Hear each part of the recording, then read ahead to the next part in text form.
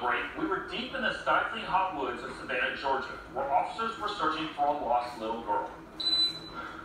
Now, if you listen closely here, you can hear the little girl crying in the background. Hey, let the child. The child, let the child. Let the child. Task Force 5. Where is she? Where is she? What's your call? The child has been located.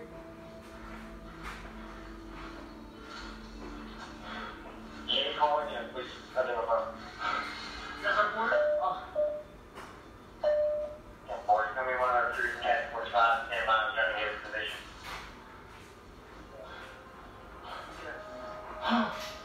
No, no.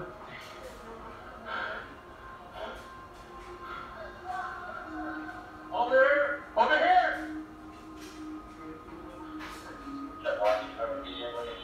What kind of status we have? Health condition. Yes. No visible scraping. No. She's a child who confirmed the leopard shorts and purple gel shoes. Found against a small tree. Next to the canal. Little cuts and scratches on the legs. What an intense story, but ultimately one with a very happy ending. And with me in the studio now from that search team is Officer Robert Parker. Pleasure having you here, man. Thanks for having me. Thank you. And I know you also go by Dallas, if I understand. I'll probably call you Dallas throughout. That's all right. Yes. Take us through this. What was the scene like that day? I mean, you get the call. You're in the academy at this time as a cadet. You know, obviously the call goes out for a young girl lost out there in the woods, and you guys get called out to come help in this search and rescue to try to locate this girl. What is your mindset like? You know, what are you thinking going into this? Doubtful at first.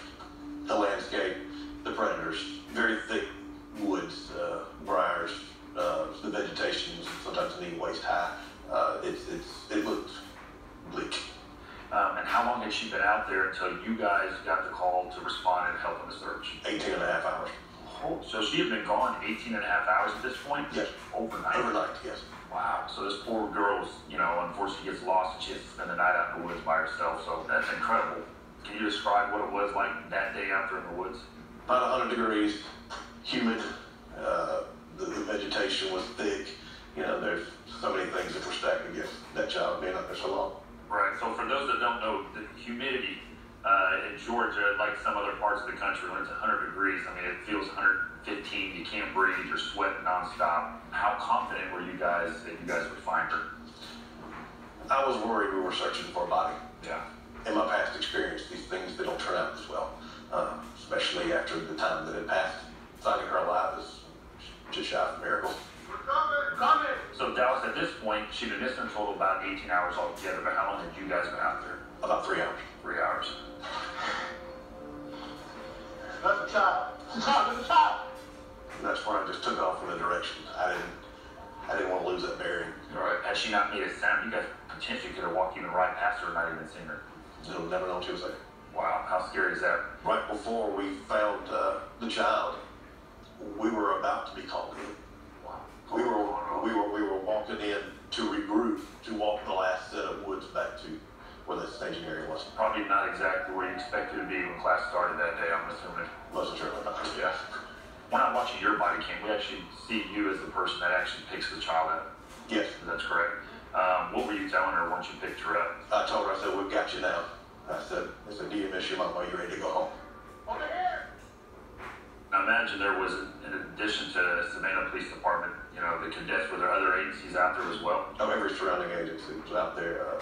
Seeing the collaboration of all these things in Chapman County come together for the greater good was amazing to me. Yeah. Helicopters, horses, boats, you know, we threw everything we had. I'm glad it came out the way it did. Yeah, as we all are. All right, Dallas, Officer Parker, man, fantastic job out there. Thank you. Thank you, sir.